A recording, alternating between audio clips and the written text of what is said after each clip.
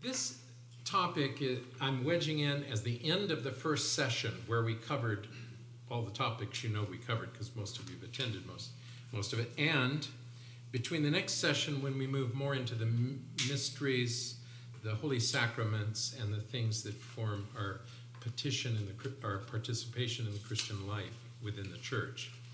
So today we're going to talk about the spiritual life and spiritual warfare.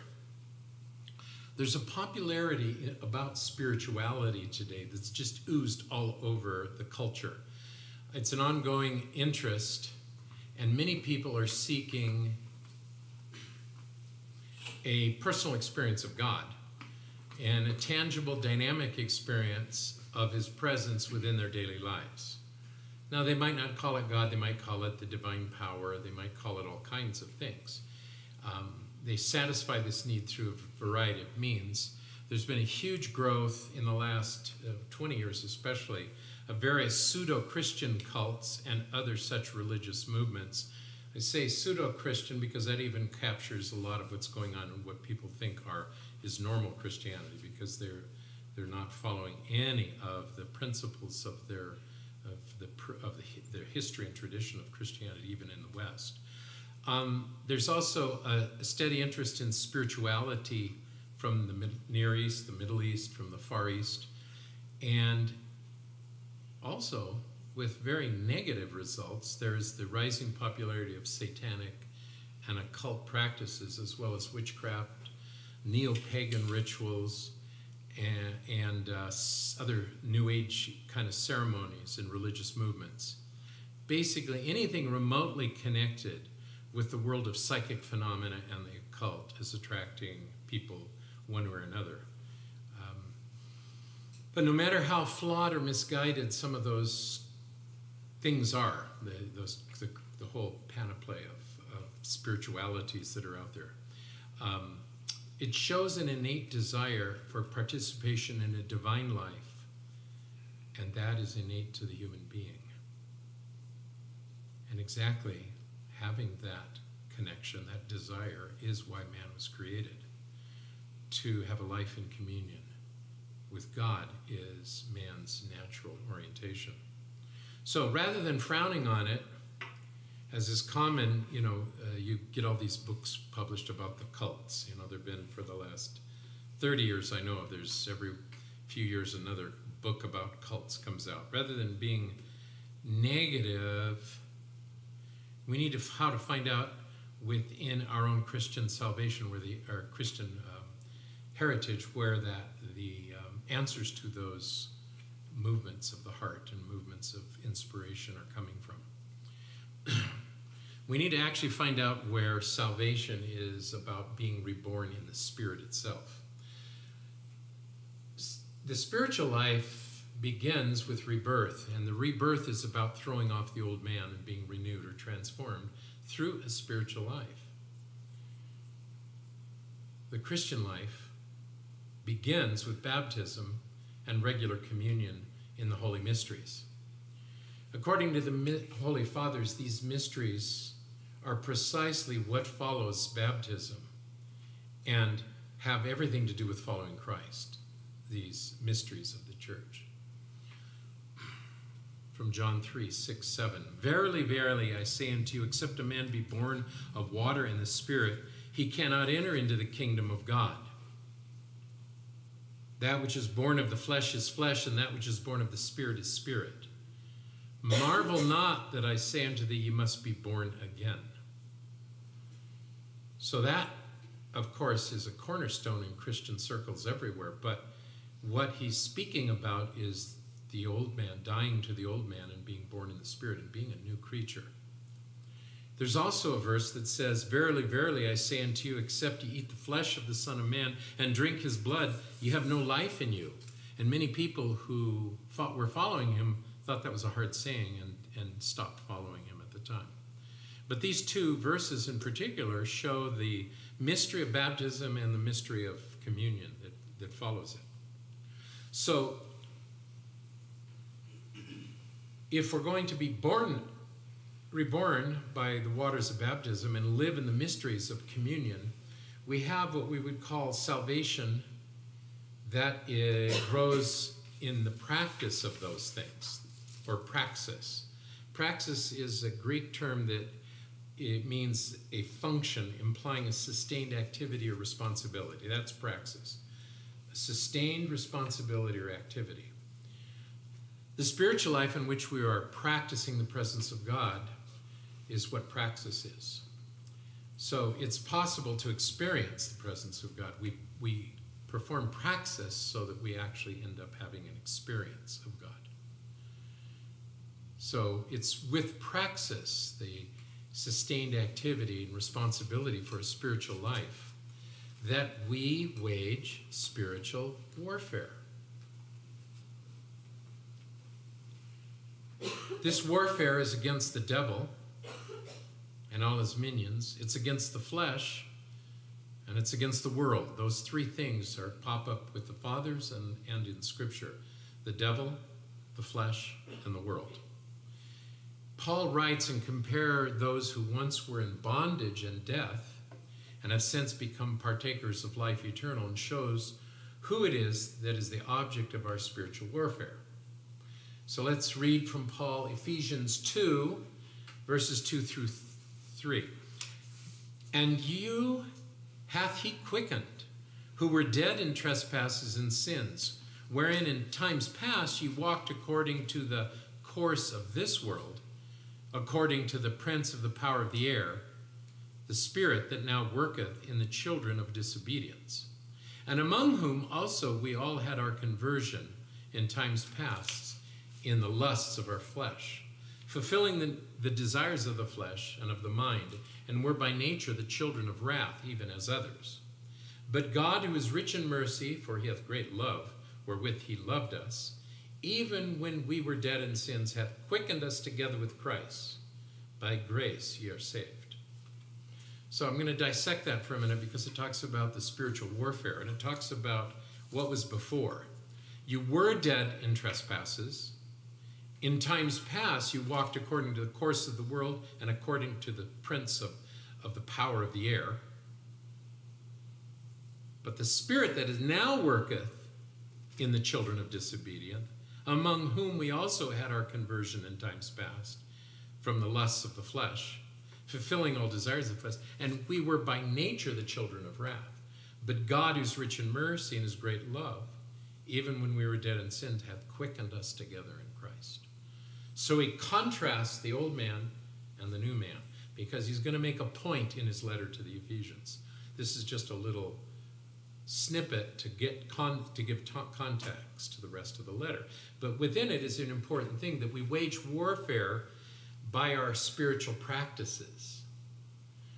And if you take the Christian practice and boil it down to the three things that we're told we must do, we must have prayer, pray, fast, and give alms. So it's the devil who is fought by prayer. In the Bible, the term the air, the spirits of the air, is a biblical reference to the realm of angels and demons. And the prince of the power of the air is Satan, and we wage warfare against him by this very thing, by turning to God in prayer. We do not confront the evil one. It's really important you remember that. We don't think we're going to go do head-on battle with demons. We ignore them. And we turn to God in prayer. Prayer is a matter of love. Man expresses love through prayer. And if we pray, it's an indication that we love God. If we don't pray, this indicates that we don't actually love God. For the measure of our prayer is the measure of our love for God. And the devil is vanquished in our love of God. Let's take the second one, the flesh. The flesh is fought by fasting. The flesh is speaking of our fallen nature, and we fast to deny the carnal and all of its desires. So disciplined eating and drinking, which means not to be drunk on rich foods or drink or pleasures, is the object of fasting. We're removing ourselves from a life of being engorged in sensual appetites. And sadly, the contemporary world appears to think that there is nothing more fitting than doing everything you can to engorge yourself in physical, sensual appetites. Those sensual appetites are the behavior of the base human nature and physical desires. Now, we don't fast because it's, quote, good for us, even though we know that fasting for a time can be good for you. That's not the purpose of spiritual fasting, because it's good for us. We fast to kill the appetites of the flesh. And you could say, nutritionally, certainly as you fast from sugar and carbs, you go through a period of flu and rejection and your body screaming at you because it wants more and more and more and more and more. But you kill those bad bacteria in the gut. You kill the little critters that are trying to control you. That's a perfect corollary for the spiritual realm of fasting. And the purpose of fasting is to say no, just say no, to control the appetites. And thus, we are purifying our person and our body to be a temple of God when we fast. So, the third one is the world. We wage warfare against the devil, against the flesh, and against the world. The world is fought by almsgiving. The world is not about, when we talk about the term the world, the fighting against the pull of the world, we're not talking about creation as God made it. Rather, it refers to the ways of culture and society that oppose the Lord. These are man-made institutions, or more importantly, the ungodly trends in the world, like materialism or naturalism, or desire for instant gratification, basically drowning out our godly empathy for the condition of the world around us, because we are not alone. Everywhere we go, we're around people who are hurting, starving, in need. They're hungry, they're naked. And I don't mean physically, I mean they just don't have a connection to godliness or to the love of family and brothers and sisters that we all are in reality. So instead of hoarding what we have and keeping to ourselves and thinking that our family is the only thing that we care about, we're to use all the gifts that we have for acts of mercy.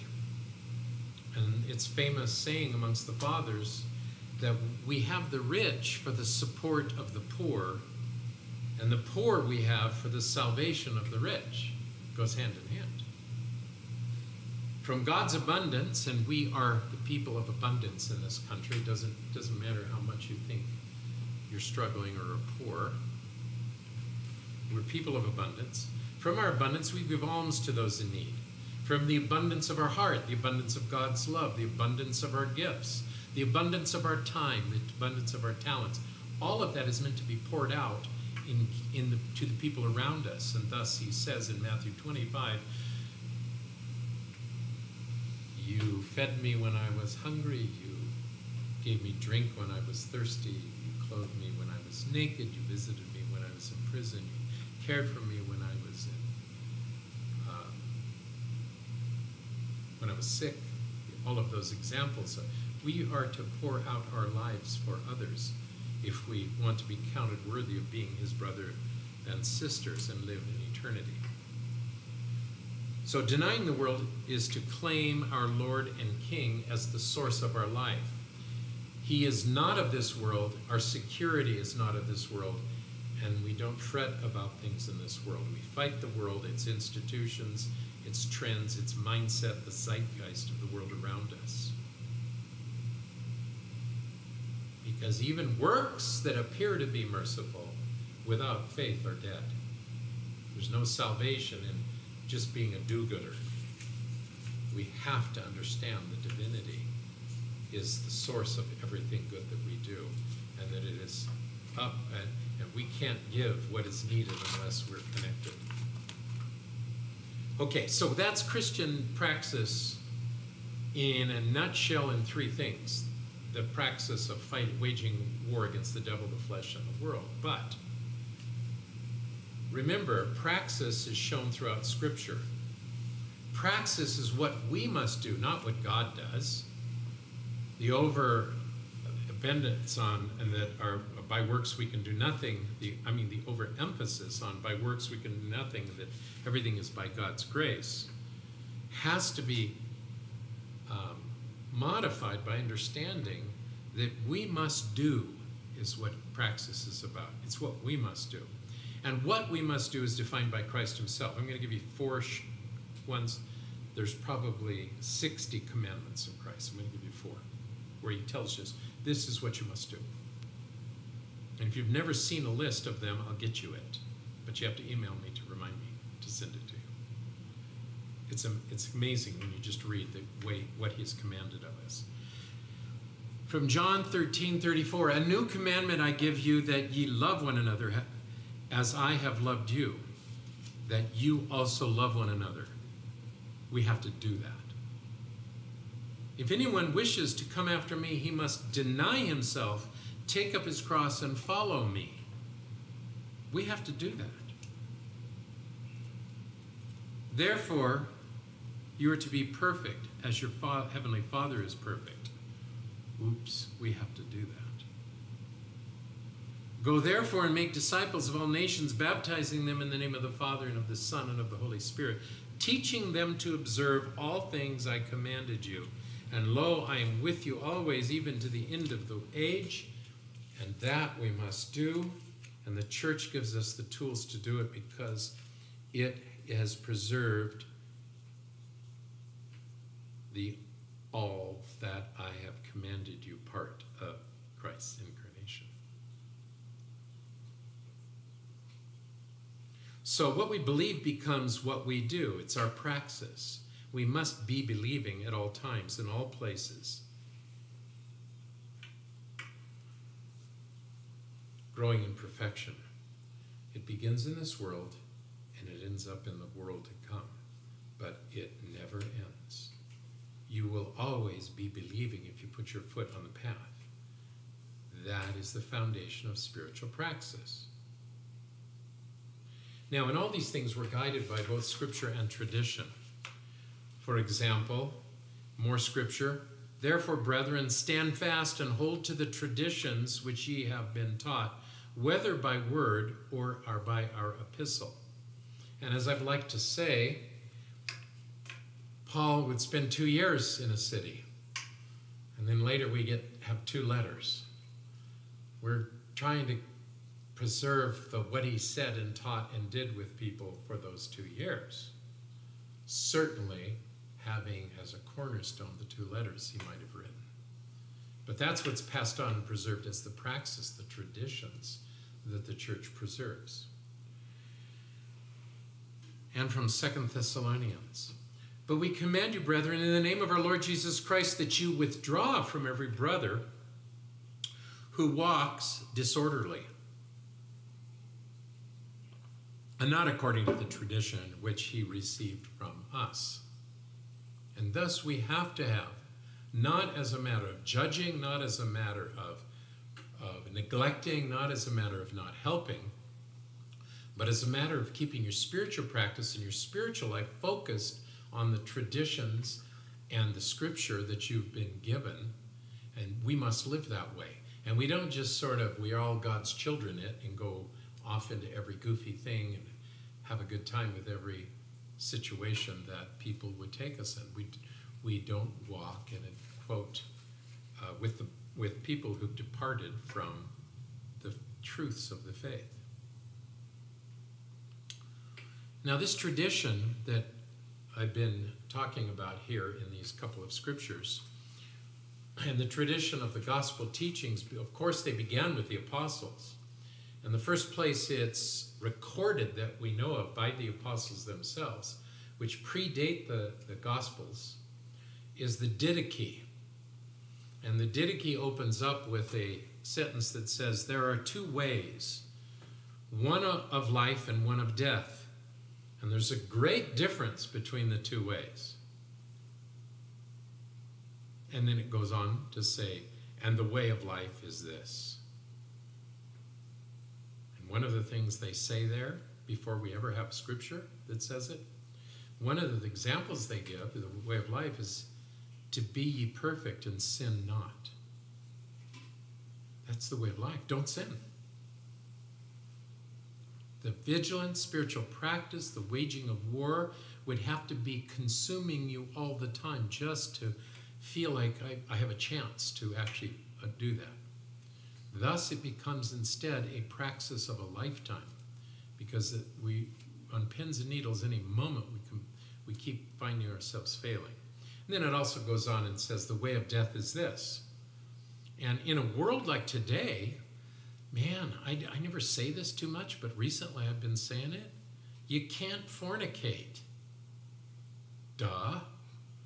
I mean, you can't indulge in the flesh and expect to live. Because the way of life is preserved not only by the things the apostles wrote there, but also by the teachings of the early fathers, and it continues with the holy elders up to today throughout the church. The teachings of the way of life. And when we say way of life, what the apostles meant by the way of life and what it really means isn't what's used in the common vernacular. Well, my way of life, people sometimes use that term. There's only one way of life, because the way of life means to acquire a life that is eternally deified. The way of life is a life eternal in deification. So deification has three stages in its process of transformation. I'll use the Greek terms: catharsis, theoria, and theosis.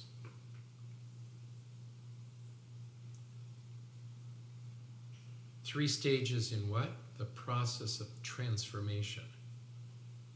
Transformation is a description of the process of salvation. If you would be saved, you go through this process of transformation. Not the concept of salvation. One of our ladies in church said that a priest told her once that the Protestant view of salvation is a light switch. There comes a point where you flick it on, and you're good to go.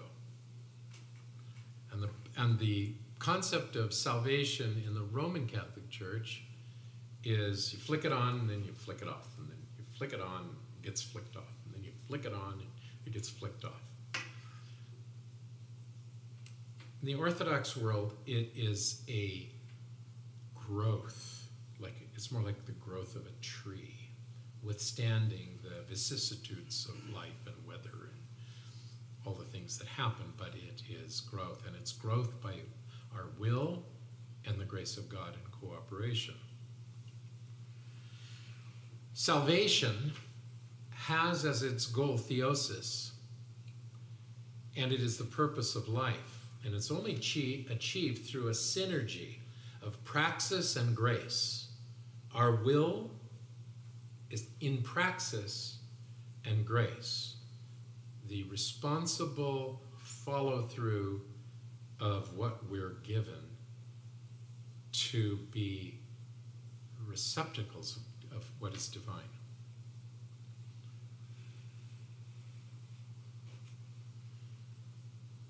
This is salvation by grace. When salvation by grace is talked about in the scripture, it's everything we do to allow God's grace, to align our will, and our actions, our lives, our thoughts, everything we are, to God, so that His grace can do its work in us. And so in the scripture, when it says, faith without works is dead, it points to this cooperation synergy. That's why they tried to get rid of it. You know, in the Protestant era, there was an attempt to get rid of the book of James because they didn't like that grace without works is dead. It contradicted their concepts. So, if we are taking up Christ's calling and living a spiritual life in the framework of the spiritual laws, it will bring us to that life of purification. That's the praxis, the life of purification. Or the Greek word I used a minute ago, catharsis.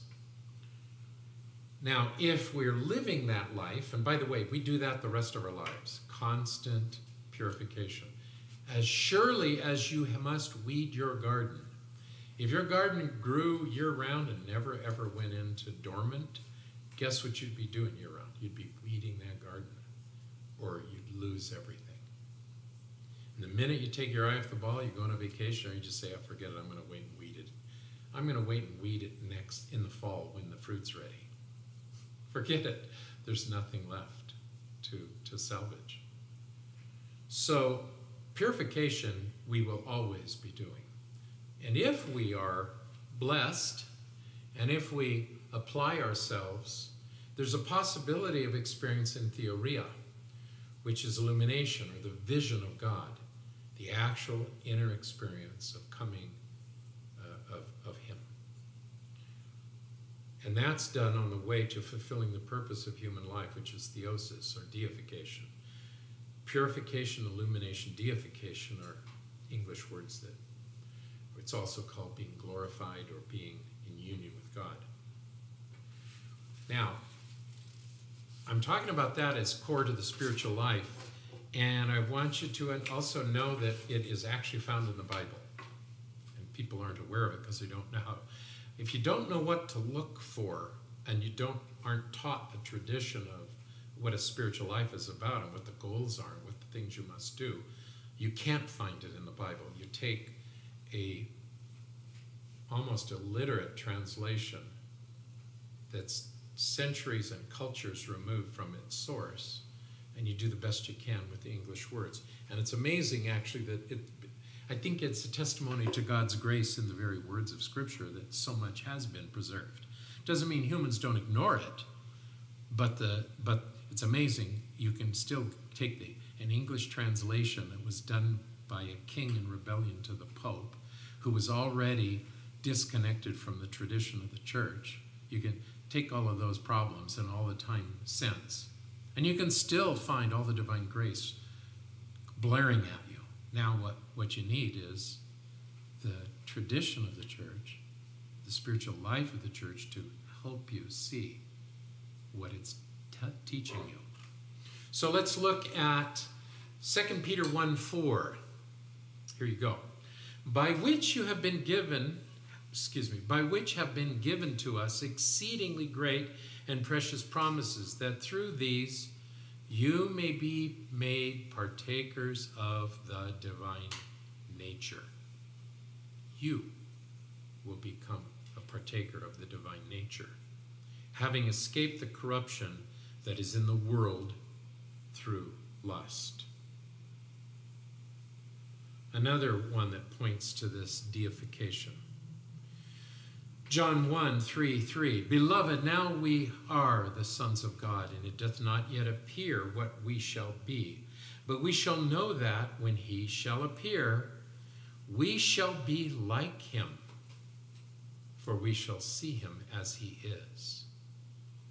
We will experience him as he is, which means he who is, as the eternal I am. We will experience it, and because we shall be like him, so we will be capable of experiencing it. Paul teaches about our ultimate transformation into the likeness of Christ in Romans 8:29. For those whom he foreknew, he also predestined to become conformed to the image of his Son, so that he would be the firstborn among many brethren. We will be conformed, changed, transformed into the image of Christ. And he will be the first of the brethren who are in that state of being. So the fact that the apostles John, Peter, and Paul taught theosis shows the Orthodox teaching as a solid biblical basis. Now, they weren't trying to teach it, theosis, as directly as you might hear the elders do, because that was part of the tradition, that was the background. It wasn't the good news. The good news is Jesus Christ, him crucified, and the fact that he has changed all of mankind. What we must do for the rest of our lives is in the traditions of the church. Now, Protestants, especially the Reformed Calvinists, are mistaken when they claim that theosis was the result of 14th century theologians misreading the 5th to 8th century fathers.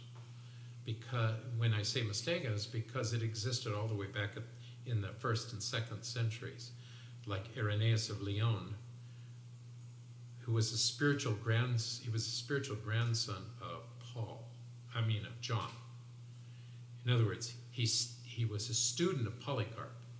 Polycarp, is it Polycarp in the icon?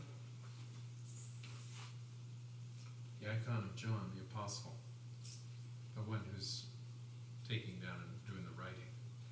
Polycarp taught Irenaeus. Irenaeus says, "He who was the Son of God became the Son of Man, that man might become the Son of God."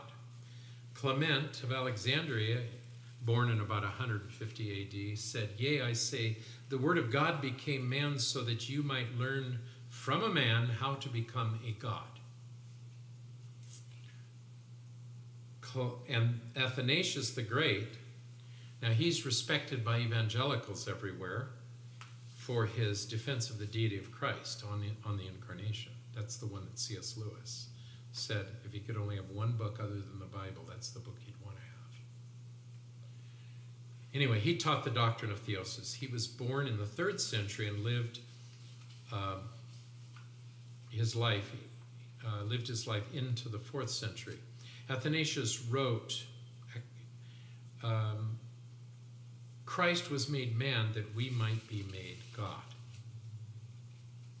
Basil the Great described the human person as a creature who has received the order to become a god. And this was echoed and taught and preserved and echoed and preserved and taught all the way from the time of the apostles. So these teachings are all based on Genesis 1:26, which teaches that humanity was created in the image of God. We do not become God by nature. Rather, we become like God by grace. We share in his life, love, and glory, the same life, love, and glory that the Son has with the Father, we have with the Son. If we know the Son, we know the Father. So there's a unity of being and divinity of experience that is deification. That kind of oneness with God, it doesn't exist anywhere except in Christianity. In the East, they have concepts like self-emptying, where you lose all of the clutter of this world, or even self-realization, like Yogananda taught, and others. But oneness with God in the sense of union with God, person to person with God, the real direct experience and becoming God-like, doesn't exist anywhere except in the Christian world. Now, this salvation, which is this, stands within a context of a tradition called hesychism. And Again, salvation means transformation. Transformation is experienced within hesychism. Hesychism is the practice of silence, the practice of stilling the mind. It's core to the process of purification and of emptying and of coming into union with God. So I'm going to give you an example. Some of this is taken from a couple of books by Hierotheus and by Maximus, words in Mountain of Silence, and a monk, Maximus of Mount Athos, whose lectures I attended. But the point is, there is a really good example that helps us understand this. And the example is about logisme. Logisme, or assaultive thoughts. That's a good way to think of them. Logisme, or assaultive thoughts. In some traditions that aren't Christian, they're known also. They're known outside of Christianity, sometimes called thought forms. There's other terms for them too, and I've forgotten them right off the top of my head. So, and let me try to describe it like this. We swim in a sea of thoughts. It's all around us because people are radiating their thoughts, even though we can't hear inside outside of their cranium. We don't hear it with our ears, with our senses. But we swim in this sea, and this collective zeitgeist of our culture is a stew in which we grow. So even secular sociologists go to great lengths to describe this term zeitgeist, which is the kind of the culmination of the culture. We live in the zeitgeist of being mindful and politically correct. It's shaped everything that happens and how we think and what we do. It impacts us. And the thought forms that are within that zeitgeist can be assaultive. We can feel very ginger about doing what otherwise would be natural, naive, and harmless. But we can't do it because of assaultive thoughts. Now, understanding assaultive thoughts and how to deal with them is key to living a victorious Christian life. This term logisme, it's spelled Logismoi, but the pronunciation is logisme. That's just the English transliteration. Logisme are thoughts and thought images that come to us with the intentionally to lead us away from Christ. They're distracting and are a result of the fall of mankind. St. John Climacus, in his Ladder of Divine Ascent, speak of various stages of how they afflict us and how we should deal with them. Now, in that book, Mountain of Silence, and I might have gotten it in already. We'll see. In that book, anyway, Kyriakos Markides, a sociologist from University of Maine, explores the understanding in his conversation with Father Maximus, who is a monk from Mount Athos, and wrote all about this in the Mountain of Silence. Metropolitan Hierotheus' book, called Orthodox Psychotherapy, explains that logisme are caused by warfare with the devil. Logisme are the consequences of evil thoughts. He addresses battling and curing evil thoughts through watchfulness, attentiveness, Hezekiah, and just plain cutting off evil thoughts. And in that book, he references lots of patristic writers. Hezekiah the priest, Gregory of Syene, Maximus the confessor, Evagrius, and Isaac the Syrian, some of the most illumined fathers through the centuries. Now, in Mountain of Silence, Father Maximus states that this. He says, the holy elders identify 5 stages of the development of logisme. And of course, we're talking about the logisme that go contrary to God's laws. Not all logisme go contrary. Some are just distracting. Some are just a waste of time. So, I want to talk about these because this gets to the core of how you are tempted, and you need to know how these things work so you can be watchful and begin cutting off temptation through your own spiritual practice and attentiveness. So the first stage in the encounter with thought forms is what's called the assault stage. It's when the logisme first attacks our mind. So this is like a thought enters the mind in the form of a suggestion, urging us to do something like steal. Okay, a little thought form. The logisme knocks on the door of our minds and says, hey, look, there's some money. Nobody's looking, you might as well just take it. Now, I've had logisme that are way worse than that. I'm going to go, ooh, where did that come from? And I slap them down when they happen. And you'll find that the saints were constantly attacked. Matter of fact, the more saintly they are, the more this stuff comes after them. I think I said today when I was discussing things with somebody, I said, we don't need demons to cause some of the problems we're having.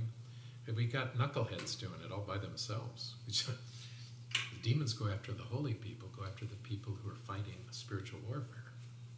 Logisme come after those. So when logisme strike, no matter how sinful it may be, guess what? We're not accountable for the strike. We're not accountable for the thought form that says, hey, there's some money, let's steal it. So the quality of our spiritual state is not evaluated on the basis of an assault. Well, the fathers don't say this, but I might say, the more you're assaulted, the holier you must be. It could be just the opposite of how we would normally react. So in simple language, when we're assaulted by a thought like that, we have not committed a sin, meaning we haven't missed the mark, because we haven't done anything other than been assaulted. So the holy elders throughout the ages were relentlessly tempted and assaulted by similar, even worse, logisme. Okay, that's the first stage.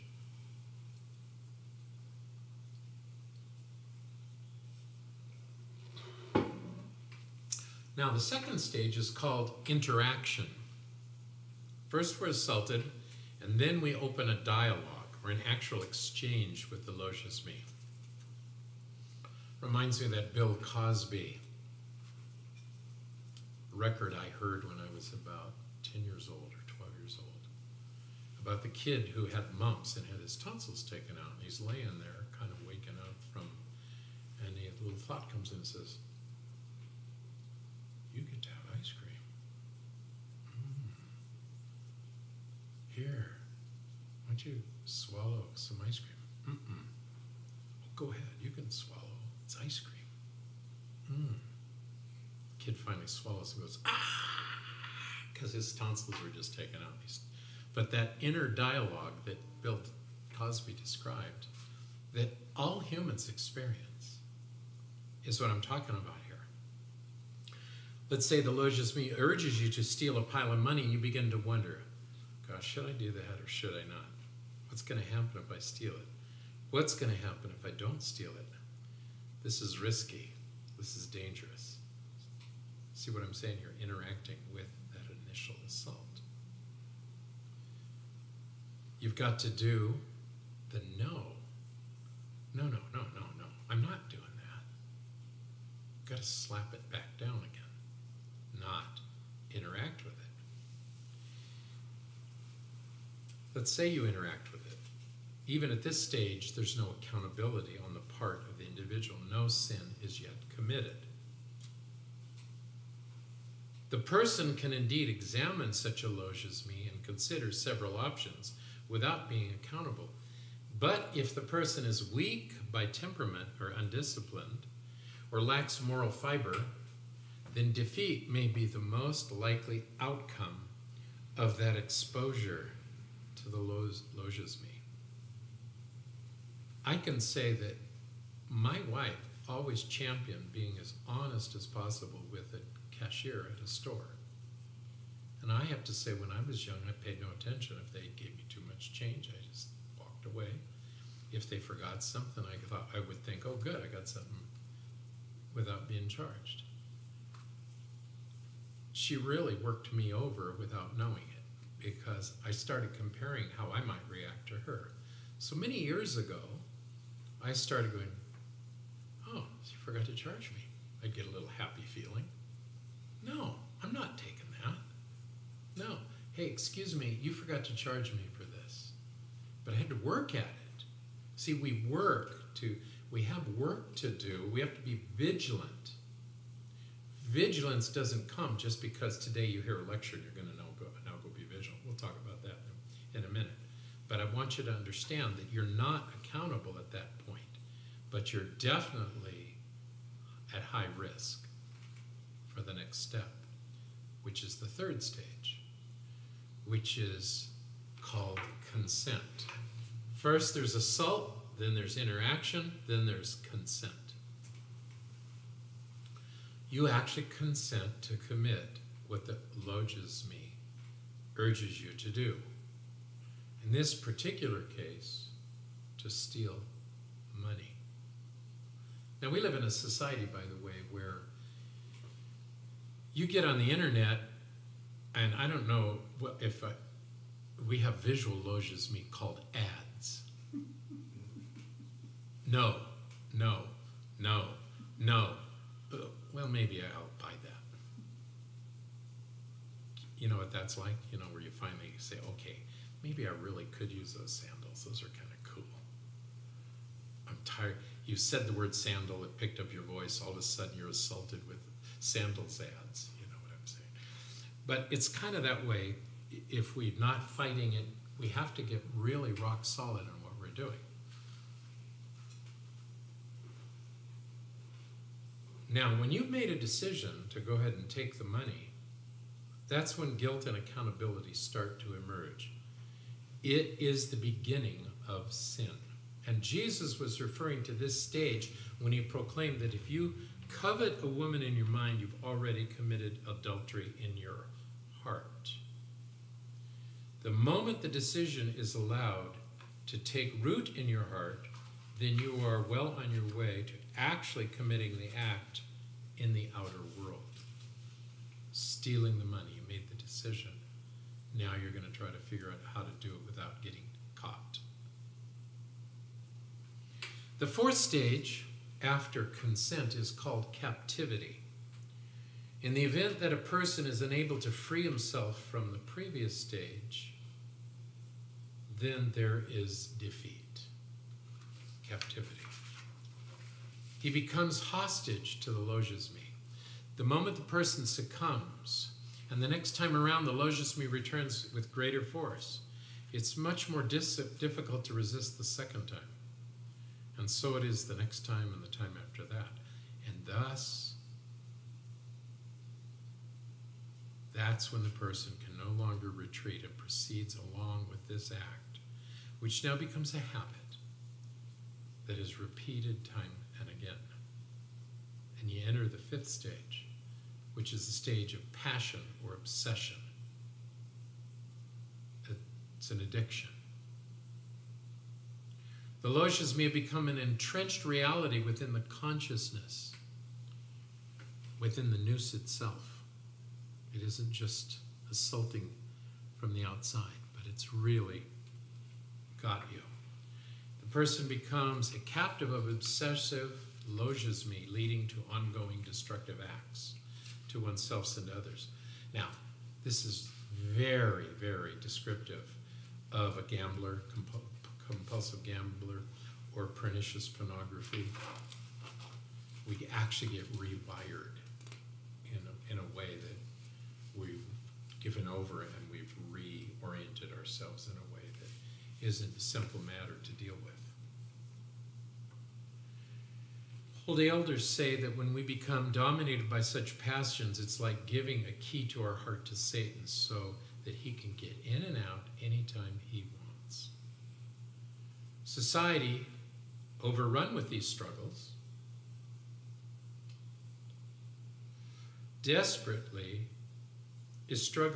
society, overrun with those struggling with desperately to overcome their obsessive passions and addictions, but without much success. They're fully aware that what they do is self-destructive, capable of reasoning with a clarity of mind, but their heart is captive. They can't escape it. They cannot eject themselves.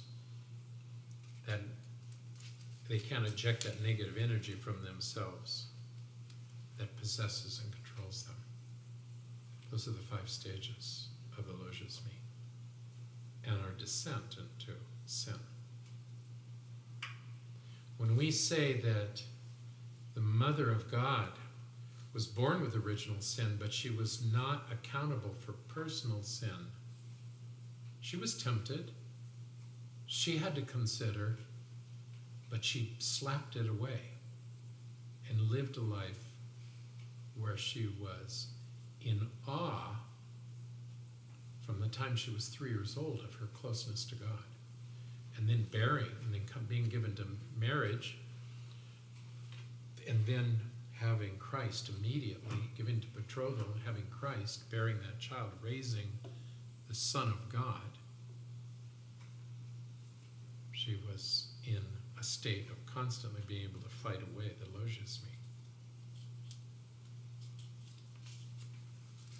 So, these 5 stages, assault, interaction, consent, captivity, and passion, are more or less all the stages unfold within us, sometimes gradually and sometimes like an avalanche. So now, the question is, what can be done? In the earliest stage, the assault stage, ignore it. Just turn from it. I guess the easiest way to think about it is for men who can get drawn into pornography, if they're not careful, you see something, you turn away from it. You see someone who's not clothed properly, you turn away from it. You see it in a movie, you turn from it. You do what I do with my wife, I go, oh God, and she laughs at me. Because you see that crap everywhere, and it's all intended to try to hook you. Know it right now. Know it, and turn away from it. Ignore it. You don't have to fight it, you don't have to get upset, you just turn away from it, ignore it. They have no power over you any more than flies. And that's how the fathers describe it. It's like flies buzzing around. You just kind of... Demons have no more power over you than Lotus Me. That's actually the reality of it. They're as powerful as flies. You ignore them. But in the last stage, all you can say is that it takes the grace of the Holy Spirit, in which everything is possible, for the healing of passions, addictions, and obsessions. And it can be a long, hard road, and it takes prayer and patience and begging God continually to recover who you are.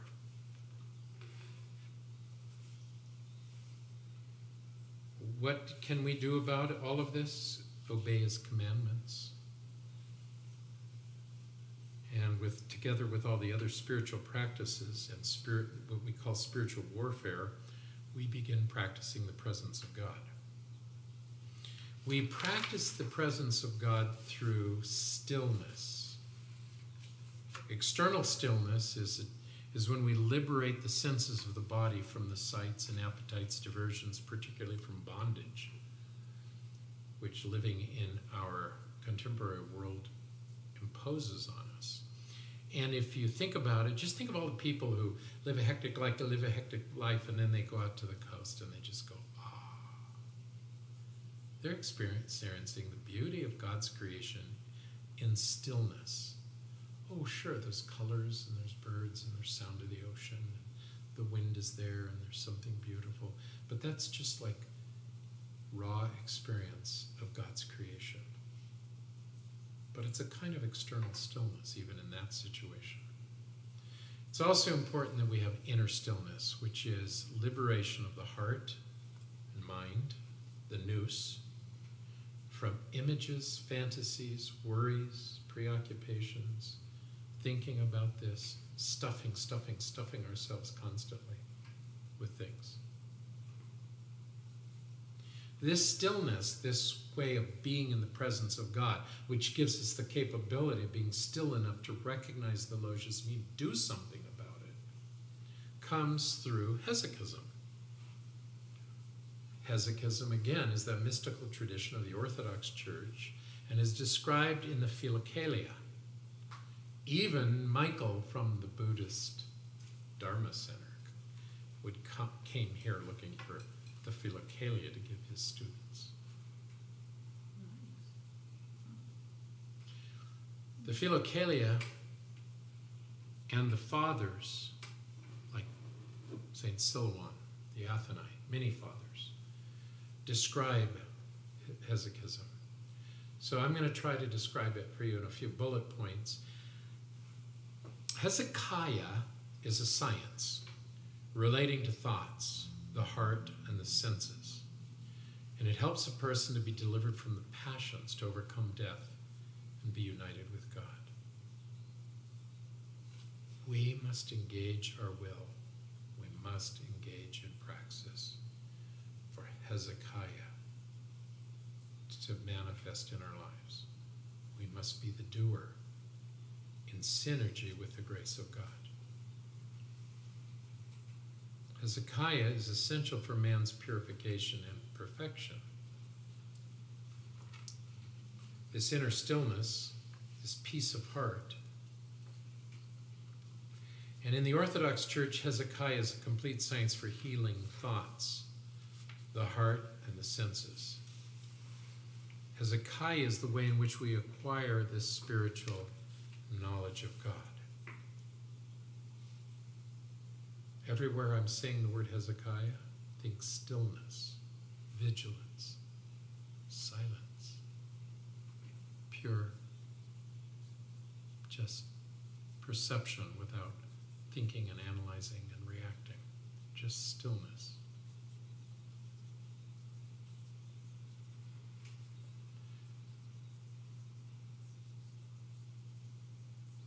Hesychaia leads to a kind of theology that presumes speaking about God based on knowledge and experience of Him.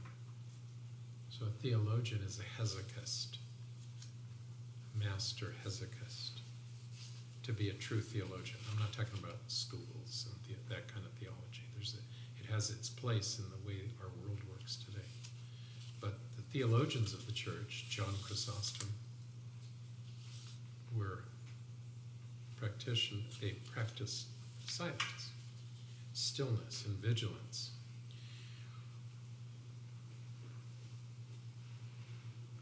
Stillness, or Hesychaia, hesychism, is the means of healing in an age of constant activity, a constant gratification of the senses, uncontrolled imagination, speculations that wear people out, worries, projections, planning. We need a break. The soul needs a break from it all. It equips us both for inner stillness and a retreat from the world of senses and imagination. But in theology, the knowledge of God, it gives life meaning. So it's a break from the world, but it enlightens us about the life in God. In conclusion,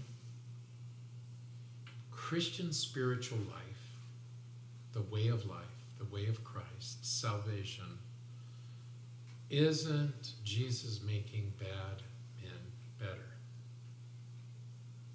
It's Jesus making dead men live. Without this, we are dead men walking. Or the next crop of worm food, right, Bill?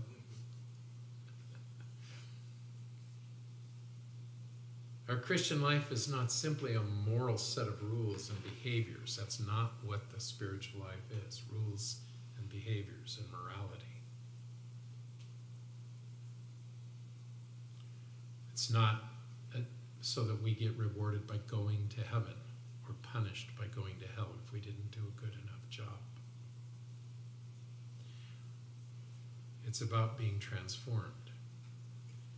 Through the traditions we've been given by the apostles, the fathers, the holy elders, it's through our Orthodox Christian worship, and it's in our doctrine, it's in our theology, it's in our ascetic practice, it's in Hezekiah itself. Spiritual warfare is in all of those things if we do it in vigilance and stillness. So this is the context in which spiritual warfare is waged. Against the devil, against the world, against the flesh. Now don't just pigeonhole this, remember this from in the context of what we studied and what we're going to do next, and make your life in the church a spiritual life. Don't just follow the rules and do the customs and enjoy the people. Do all of those too. But that's just a framework. That isn't the actual spiritual life itself. It's the Christian praxis that we must follow to follow in the footsteps of the apostles and the fathers. Now, Hesychism, I gave you lots of things about it, but there's lots of terms that we need to come to grips with. I've given you a crib sheet when we first started this class, remember, with definitions? I didn't define love because there's dozens of Greek variants. And some of this terminology is so rich in the Greek and doesn't have words in English that actually are equivalencies. For example, grace. Dozens of Greek variants to grace. All of our praxis, all of our efforts, all of our hesychism, everything we do simply is the catalyst where grace then has its way with us. Because God will not trump us. He will not overstamp us. He will not take away our will. We have to engage for the grace to be active in us. And grace is mediated to us through the Holy Spirit. It's a ministry of the Holy Spirit, actually. What is grace? Grace is how God acts in forgiving and spiritual healing. That's God's grace. Grace is also the working of God himself through his energies. Grace is not created, which is a mistake in the West. It's not a substance of any kind that was created. It can't be treated like a commodity. Grace is referred to in the Lord's Prayer. When the Lord's Prayer says, "Give us this day our daily bread," the word in English, the best we can do it, and I forget how to say it in Greek now. I could say it last year, but I can't remember it now. I have to go look it up again. The word in English, though, is the supersubstantial substance. That's what when we say the Lord's Prayer and say, "Give us this day our daily bread is our supersubstantial substance. I can ask 100 people, what does that mean? Give us this day our daily bread. And 99 out of 100 will talk about the stuff they eat, the stuff they need. They can get a little philosophical about it, etc. But they don't even know what the Lord's Prayer means. Again, I urge you, as your homework assignment while we're gone, get the podcast. Ancient Faith Radio, Father Thomas Hopko on the Lord's Prayer. Hear how God's grace works. Hear how he has given us his substance. I'm still not out of time, yay. But do that, that's grace. Grace is the supersubstantial substance that God bestows upon us. Supersubstantial means not of this world, not of creation. There's lots of words that are foundational. You know, you have it in your crib sheet about Hamartia. Asceticism, we need to learn what that means, because people in the world are called to be ascetics too, not just monks. Hesychism is the foundation for asceticism. You heard the word today, catharsis. That means purification. That's when we hear the word purification, catharsis in Greek. Theoria, illumination, theosis, deification, we had those. Theologian are those who with a pure heart, the unity of heart and the nous, pure heart, a purified heart, experience the revelation of God within and speak with an illumined mind without error about God. Theology is speaking about God, I wrote this, I tried to make it so I'd understand my notes, but I can't even read my own typing, let alone handwriting. Okay, theology. A little aside. Speaking about God intellectually is not possible without error. Do you hear that? I don't care what you study. I don't care how good you are. I don't care how many PhDs you've got. If you're speaking intellectually only, it's not possible to speak without error, as well-meaning as you are.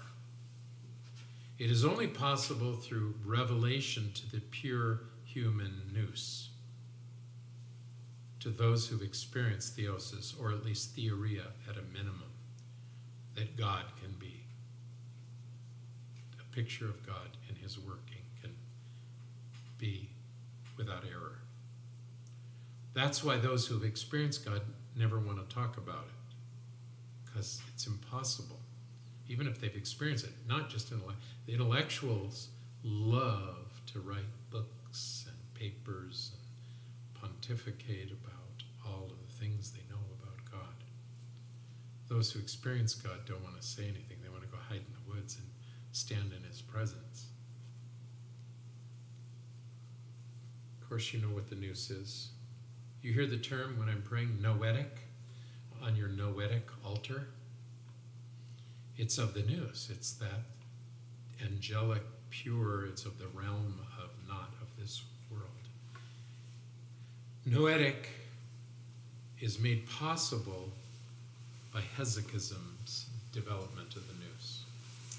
And the last word that I have on here that you also have in there, which is tied to hesychism, so I wanted to bring it out, is nepsis. Nepsis, really an important word. It's sober-minded vigilance, sobriety, and watchfulness, which is required at all stages of seeking God and encountering God. Nepsis is the result of hesychism. If we're struggling with our spiritual practice of being a Christian, of prayer, fasting, and almsgiving, and attending divine services and living the life that the church has given us, we do that in hesychism, then nepsis is the condition that we'll have. Sober-minded vigilance. Is there a root word to nepsis? What is the meaning of root, like a root word? It is, I don't know. It is the root. There could be a different variant it's taken from there in the etymology. Be interesting. I haven't looked that up. The context of all theology, all the things that we try to teach and all the things we try to do when we pray and do services is neptic, because it is meant to be vigilant, sober, and watchful. So we come into the church vigilant, sober, and watchful. Stillness. Trying to achieve inner stillness and try to then participate in divine worship. Expect that God will reveal.